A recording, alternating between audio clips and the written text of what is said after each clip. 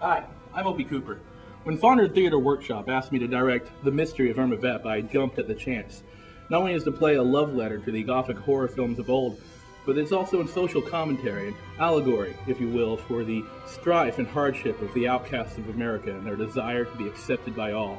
That's what Fondren Theater Workshop does. They put on plays that support the arts, that show dignity, show class, and this is no exception. Hey, Coop. Yeah.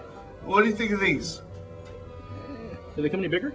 I don't know. You want me to check? Yeah, you better. Try booby.com. Okay. Speaking of boobs.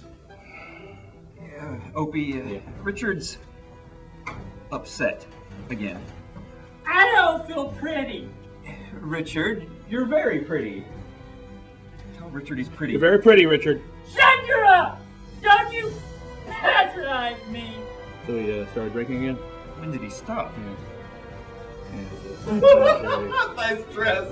I want the boob. No, they're mine, dude. I want the Dude, boob. stop! You don't know play with. Oh! I'll get the hose. Yeah.